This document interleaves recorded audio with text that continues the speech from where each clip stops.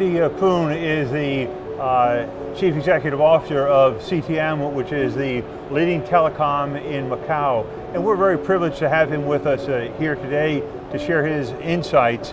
And if we could begin, if you don't mind, with me asking the question, Macau, of course, has some of the most sophisticated residents, business and individuals, in terms of expecting the highest standards of digital and telecom.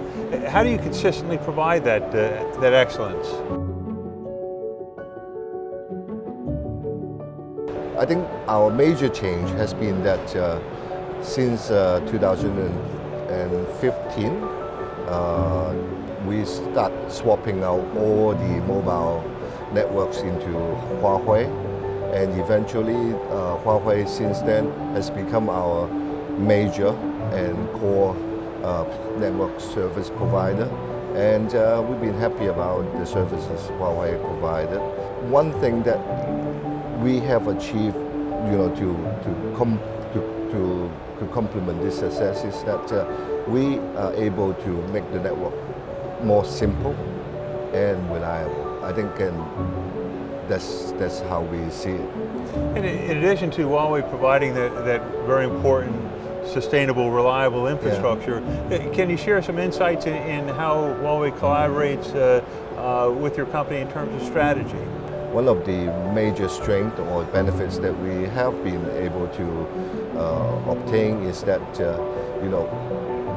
very good updates, the industry's norm and development trends. What we do is that we can put together our strategy that fits both also the local perspective, which also carry out the world's trend, so that I think, our customers are happy about it, and also that we also demand Huawei that to provide us the services, that to give us a flexible nature, so that we can provide more customized services to our customers.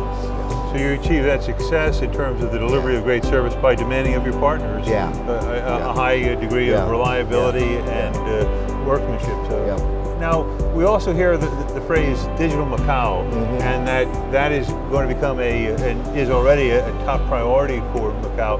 Can you help us understand what are some of the challenges with that and some of the opportunities, and how you're working with partners to achieve that? Well, I guess, we see ourselves a major stakeholder of Macau, or within the cities, the enabler for our future development.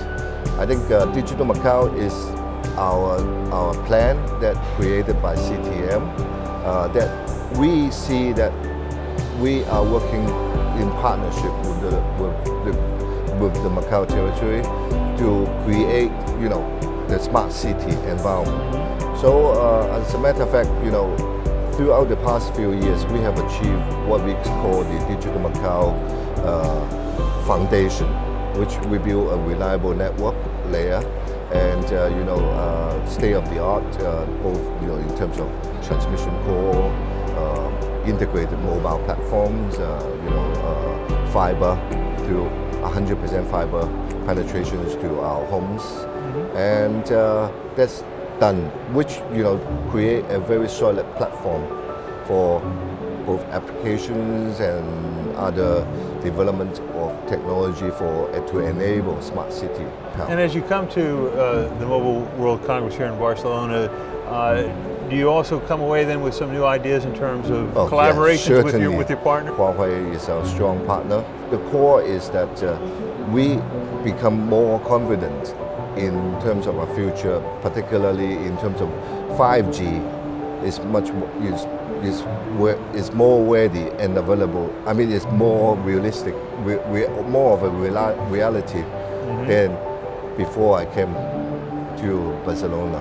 Now, you've just led me to the question I did want to ask next, because it's the question, and it's a topic that everyone's talking about here at Mobile World Congress, which is 5G. Now, right before the Mobile World Congress began, Huawei, with some of its partners in London, didn't just talk about 5G, it actually gave a demonstration of a multi-party 5G video call. And I wonder if you could share with us some of your insights into what's happening in Macau and what's planned to happen with 5G and with your partners in that area as well. I guess there are two different updates I would like to share with you. Great. I think with a strong partnership with Huawei,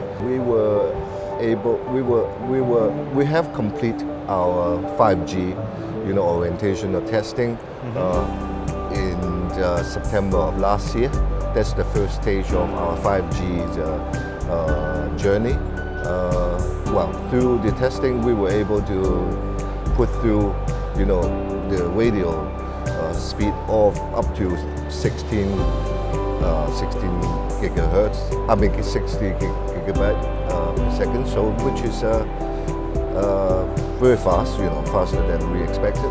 And then, on the second update is that we do have a plan for 5G that we're looking at, next year that we will be commercially have a full-blown 5G network.